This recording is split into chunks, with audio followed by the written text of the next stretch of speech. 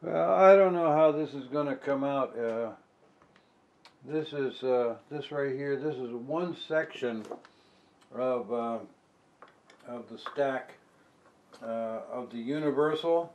What I'm doing right now, even though you probably can't see this, is I'm undoing the last 6 or 8 screws that hold the top of the assembly together.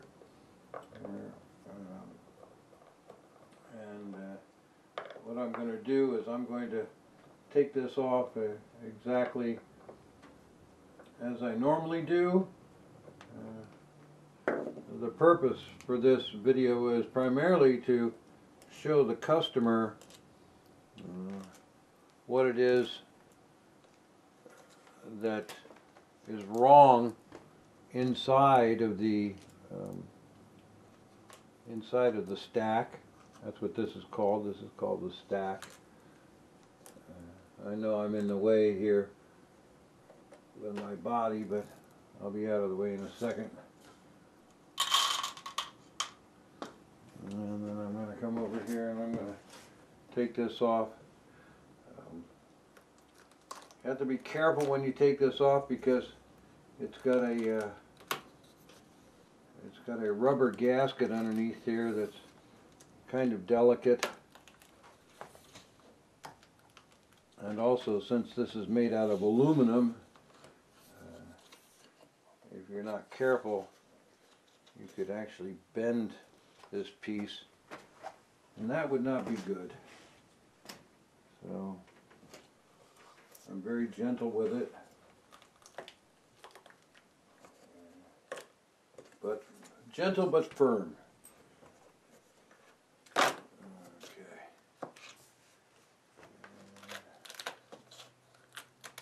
You can probably hear the gasket coming off. I try to help it. There is no sealant that holds this gasket. It holds these gaskets in place.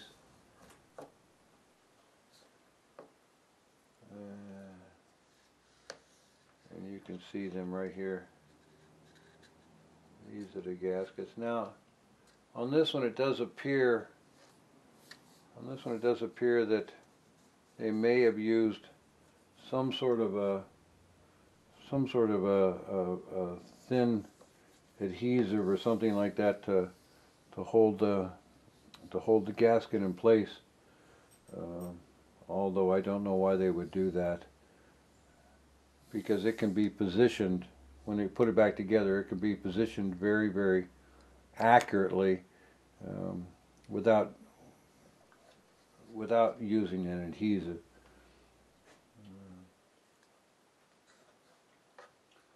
I keep everything oriented correctly so that this can go back exactly the way it came apart.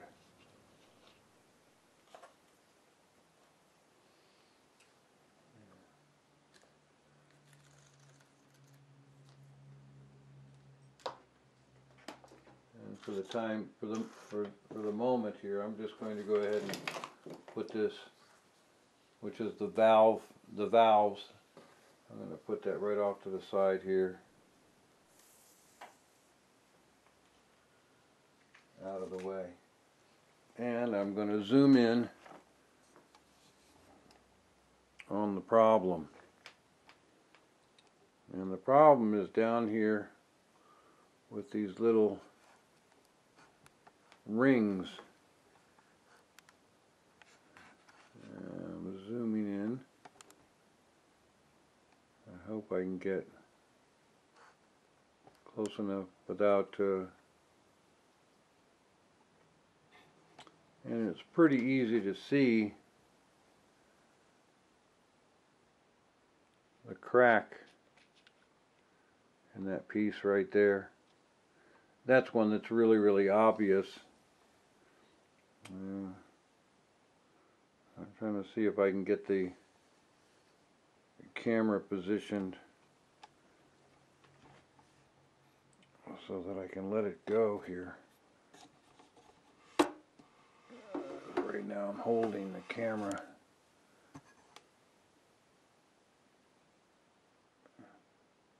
There we go. There's that one. I'll see if I can get a little closer.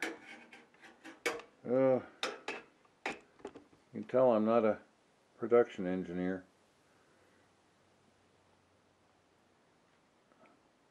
I think that's this one right here. Where is my finger? Way over there. Okay, I want to come back over here.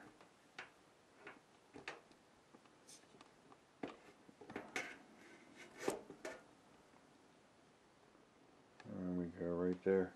That's this one. This one right here. And get over here.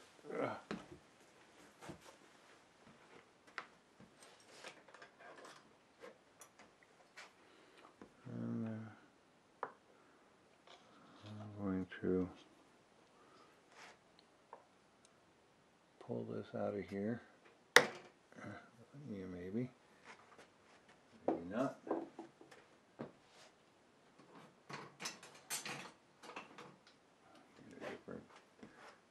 Better tool here.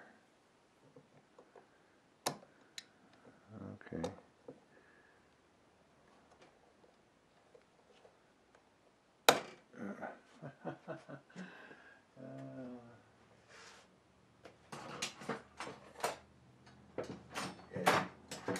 Figures that when I would be on camera that I would have a problem.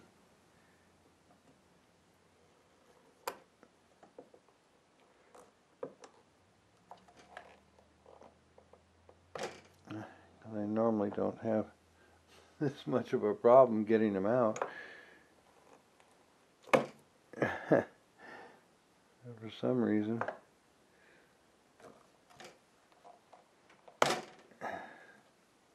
This one is being really stubborn.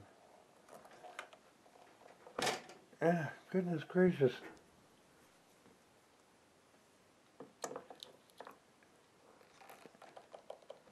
There we go. Finally came out.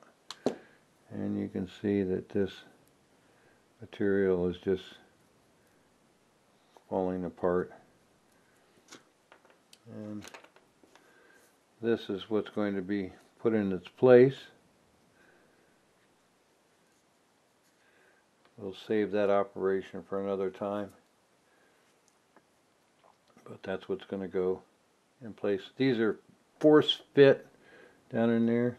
You can probably tell that by the fact that it had to be forced to come out. And you notice how all of these pouches are milky looking. And I'm just going to go ahead and take the camera off of here for a second.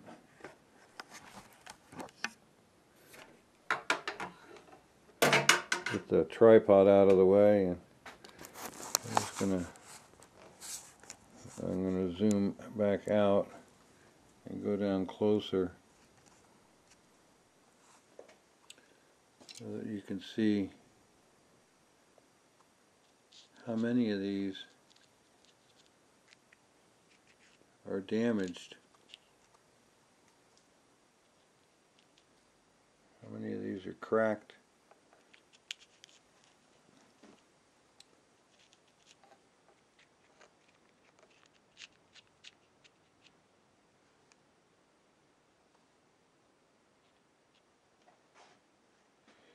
Now what's going to happen with these is, although there may be one or two of some of these that still have a little bit of integrity,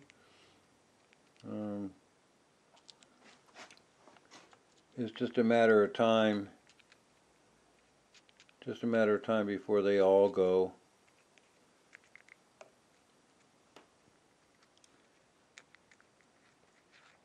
Some of them, like this one now, this one's kind of odd. This one's kind of got something strange going on with it. Not exactly sure. This one's stiff. I mean, it's got the rip right here, but it's stiff. These got a crack in them. So it looks like about 30% of them have visible cracks in them. And the other ones are, and of course what happened with these is that the notes on the piano stopped playing on every one of these that had a crack in it. And what's also interesting to note is that just 2 months earlier, when I did some other repair work to this particular piano, every single one of the notes worked. Everything worked fine, and we weren't actually sure whether or not the stack had already had the pouches replaced, because the piano worked so well. After we got the electronics fixed, it had some problems with the electronics.